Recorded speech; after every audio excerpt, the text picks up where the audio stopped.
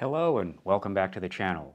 Today we're taking a look at a Skywatcher Skymax 102. That's a 4-inch f/13 Maksutov-Cassegrain telescope. Let's check it out and see how it performs. You know, the popularity of small Macs has just exploded in recent years. It's not hard to see why. The combination of a small package that's relatively affordable, that has a reputation for deep, contrasty, sharp optics that are very good on the moon, the planets, and double stars. This albeit at the expense of aperture and a relatively slow photographic ratio. Now, there's no magic to the Maksutov design. What's happening here is in a traditional Mac design, the surfaces are all spherical. Spheres are the easiest things to grind, and when things are easy to make, your quality control can get very tight. The drawback of all of this is that in a traditional Maksutov design, the f-ratio does need to be fairly long, typically quoted at f15 or higher. Modern designs will kind of play with this a little bit, make it a slightly aspheric design. Sometimes they'll cheat and bring things in a little bit. This one's operating at f13. I didn't notice any problems with it. It's fine. So this product is part of a line of Maksutovs from 90 millimeters, that's 3.5 inches, up to a large 7-inch, 180 millimeters, and it may be available under different nameplates depending on where in the world you happen to live. This one is made by Skywatcher. There is an Orion Apex series here in the US that appears to be very similar, and again, it may be available under different nameplates depending on where in the world you happen to live. Depending on how you buy it, it may come with different accessories, including a red dot finder or sometimes a traditional optical finder, a diagonal, a 25 millimeter eyepiece, and sometimes a soft carry bag. I have also seen these things packaged with small mounts. Check your local listings. Okay, so here we have the StarMax. Got a plastic lens cap here. See the curved meniscus lens there with the aluminized secondary spot. No markings there. The mirror looks very clean. You've got a Vixen compatible dovetail plate down here, and this is a welcome feature. One thing I do want to point out is this plate is rather short. So if you have a mount, for example, like my Celestron AVX, which I was using this on, the two bolts are spaced wider than the length of the plate here. So if that's the case, you can either just make do with one bolt, or if you want, you can try to get a piece of metal and sort of shim it in here so that the two bolts can come down on it and hold it secure. Standard binder dovetail bracket. In the back here, you have a rubberized focuser, and take a look at this. On these newer Macs, we have collimation screws. Very nice. So this visual back here is a standard visual back. You've heard me complain about these things before. I have had people ask me, can you take this off and put a dedicated Schmidt-Cassegrain visual back on here? So first of all, this is a lot better than the cheap ones you see supplied with Meade and Celestron telescopes. There's two locking screws here. There's no compression ring, but this is a more solid piece of equipment. And the answer is, if you have a CT visual back, the answer is no, this won't fit. This is a little bit too wide. But even with that, this is a very solidly made piece of equipment. I don't know if that's coming across on video. It feels serious and substantial. The build quality, for example, is much nicer than that of an ETX. So the first thing you're going to want to do is get or make a dew shield. I made this in 5 minutes. You know, you can buy these dew shields, but I don't like buying one for every single telescope that I own, so I just get some cardboard and put this on like this. Some people like to skip the idea of a dew shield with a Maksutov on the grounds that a Mac corrector plate is thicker than that of a Schmidt corrector plate, but trust me on this, your Mac will do over. Now, about getting it on a mount, you can put it on an Altaz mount like this one. This is my Vixen Porta. This is okay. I actually don't love this arrangement, and it's kind of hard to see unless you happen to be standing here. But while this arrangement does work on paper, in practice, and again, you kind of have to be here, it's a little bit clunky to use it this way. And I think it has something to do with the fact that the tube is so short, you actually don't have a lot of leverage here to move this, and you're relying on these slow motion cables. Again, it's usable, but I prefer to use it on an equatorial mount. All right, so we've got it on the equatorial mount, and you'll notice I've gotten around this issue with the too short Vixen plate by simply bolting a longer one underneath it. I also like to use this to mount an auto guider, although astrophotography, not really this thing's forte. The optics on this thing, nothing to report, that's good news. No spherical aberration really to report, and the collimation is good. That's good also because I don't know if I want to fiddle with the collimation on a moving mirror on a Maksutov, so I'm going to leave that alone. Maksutovs are often popular with city dwellers. It's not hard to see why. Their compact tubes are easy to store, and with light pollution encroaching on all of our lives these days, in the middle of a big city, very often the only thing you can see is the moon, Jupiter, and Saturn.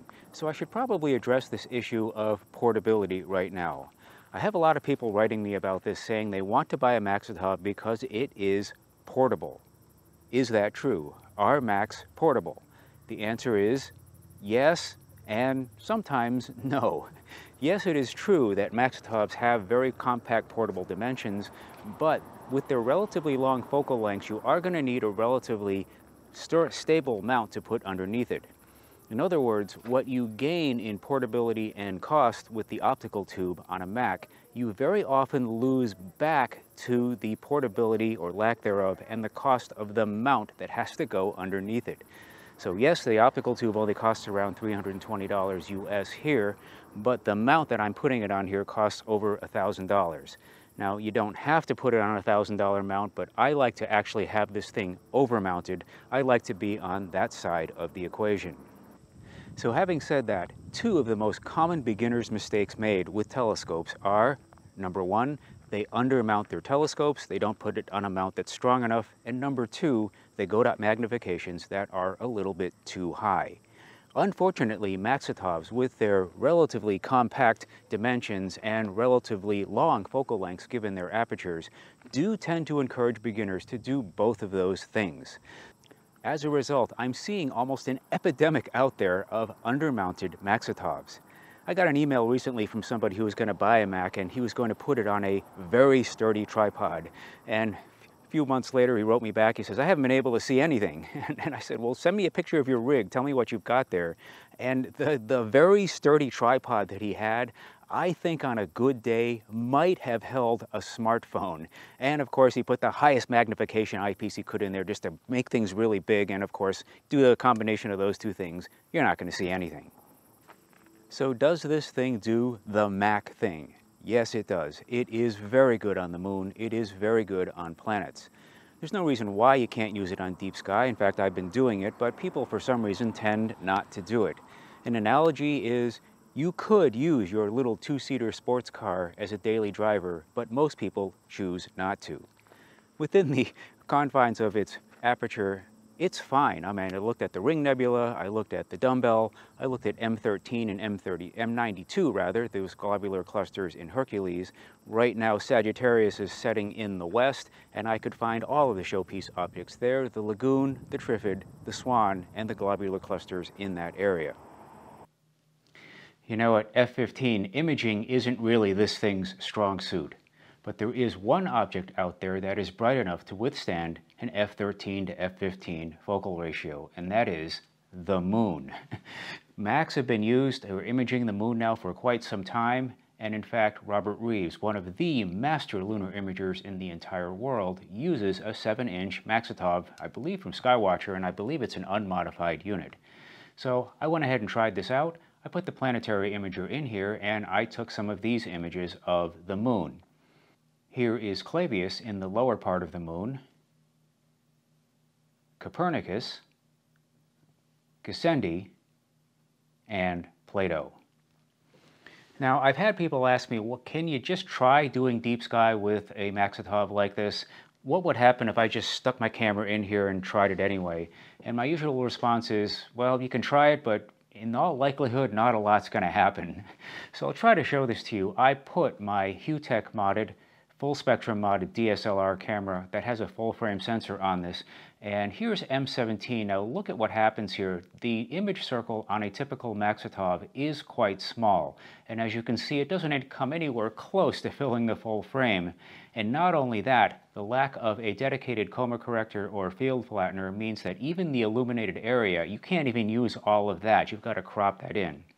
In fact, there's so much distortion here that PixInsight refused to calibrate, debayer, align, and integrate any of this stuff.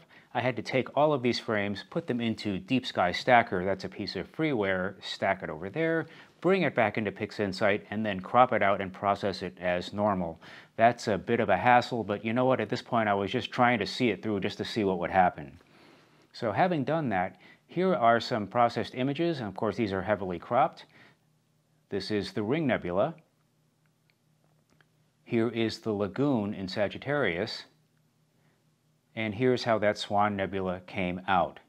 Now, these look okay, I guess. I would probably rank these as okay images. If you don't look too hard, they seem all right.